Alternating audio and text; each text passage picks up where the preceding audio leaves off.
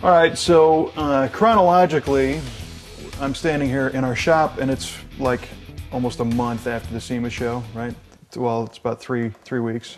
And we got the car back in the shop, and we're working on it, and everything's kind of getting back in the groove.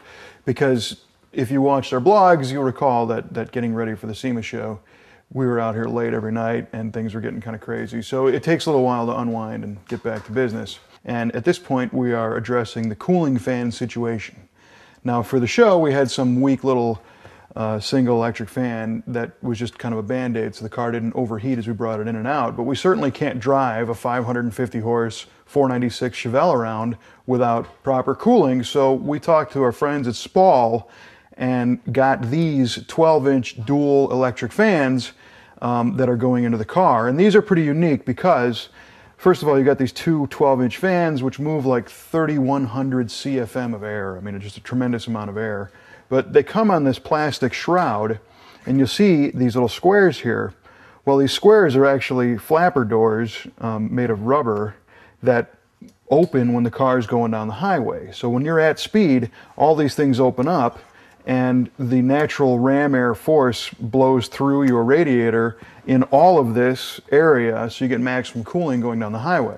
And then when the car is sitting in traffic, it relies more on the fans to keep it cool.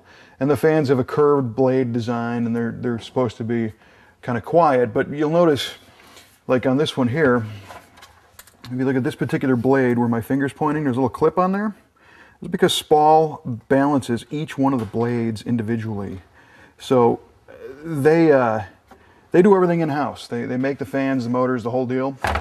And we're putting this system in, and then this device is kind of cool. This is an electric temperature switch, okay? It's on an adapter here, so it'll screw into our manifold. But this device will turn the fans on at 185 degrees and turn them off at 165 without the use of any external controller. All it needs is this. We're also putting in some fan relays from SPAL. And our mounting scheme for this, they sell tabs that you can slide into here that will mount this fan unit to your car. But we noticed on our Chevelle, this piece here is the actual original fan support, the core support on the top. This is, holds the radiator in. So we just made some little 90-degree tabs that will mount this together. So we'll throw that in a minute.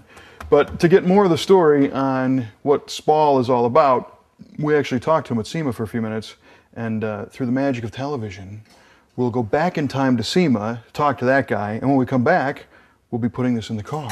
It's magic. So I had a few questions for Justin Toller of SPAL USA about how to keep a muscle car cool. Like, for example, we just put together a 69 Chevelle with a 496 big block, and we chose to incorporate a couple of your fans. Yes. And let's talk a little bit about, I know why we did it, but I want to hear from you the reasons why you want to look at SPAL fans to cool a street-driven car that might make a lot of power.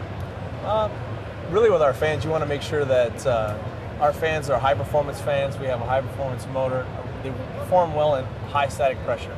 That's one thing that people need to take a look at when they're actually looking at purchasing a fan, is don't look at just CFM ratings on free air. You need to look at what it's going to be, how it's going to perform behind a radiator, intercooler for a turbo, those such as so far. Well, let me back you up just a little bit. Let's talk about high static pressure. What does that mean? Static pressure is how thick the core is of the radiator or the surface that you're trying to pull air through. Okay, so you're saying that if I took a fan, held it out in free air, nothing around it, it might move X CFM of air. But when I put it up against the radiator, it's going to drop. It's going to drop considerably, depending on the particular fan or how the motor makeup is.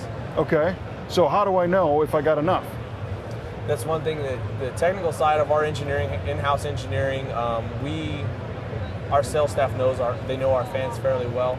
You tell us your application that you have, you give us a call, and we can tell you what fan is going to work best in your application. Okay. Whether it needs to be a single fan or two fans. All right.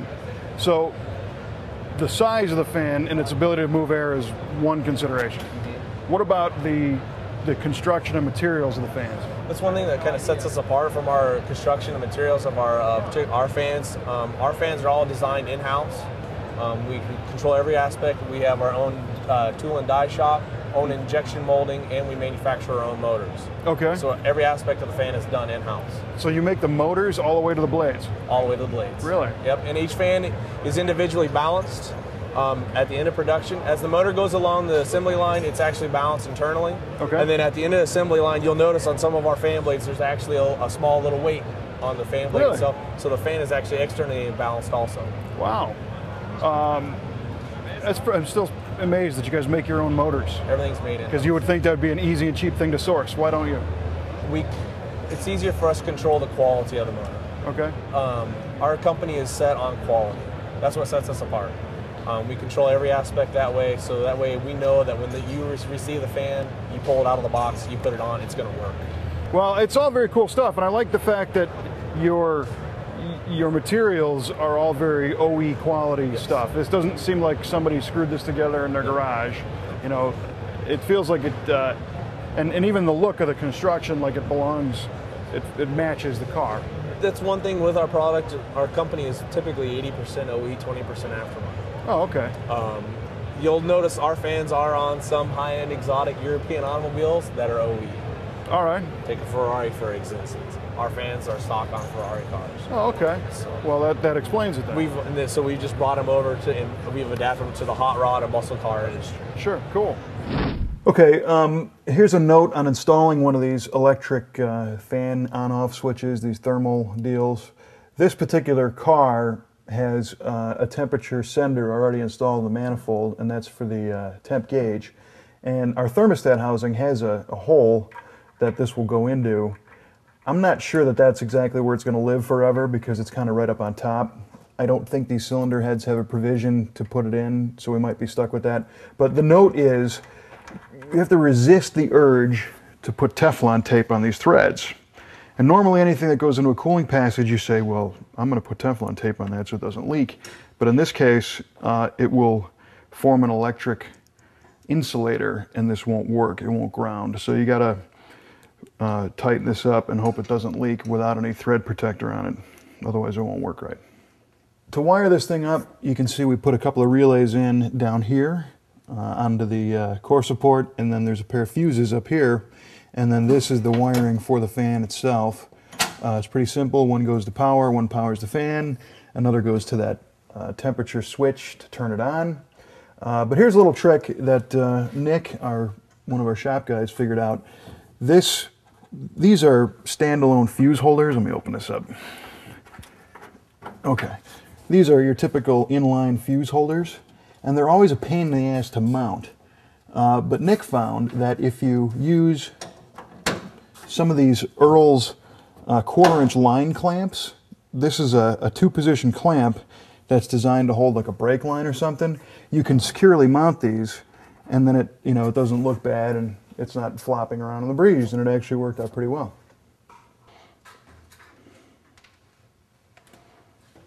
There's three nice things about an electric fan. 4 nice things. This is how easy it installs. You just stand here and it goes in.